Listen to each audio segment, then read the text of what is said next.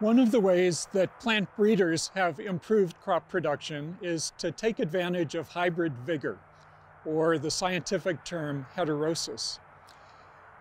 Corn is the great example of doing that. And here we have several rows showing the hybrid right here, this tall row here, flanked by its two parents.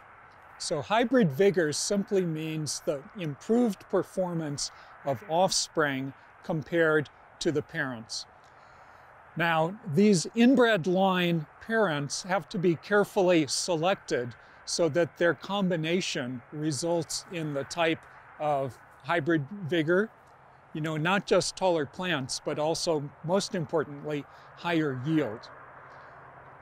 Corn is very easy to make a hybrid because the male and the female parts are so separate.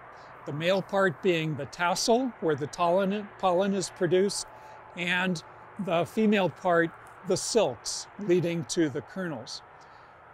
So it's very easy to cut off the tassels, to detassel a plant, so that we can pollinate one of these parents only with pollen from the male parent.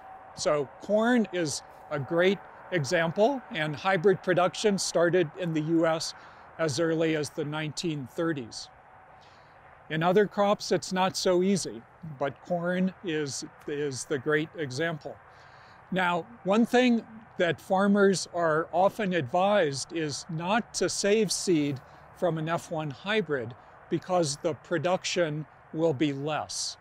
And that is shown in this row right here. This is an F2 plant produced by self-pollinating, or the seeds saved from an F1 hybrid.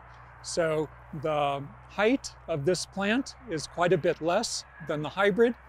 It's still more than the inbred line, but the productivity here would be much less than the F1 hybrid.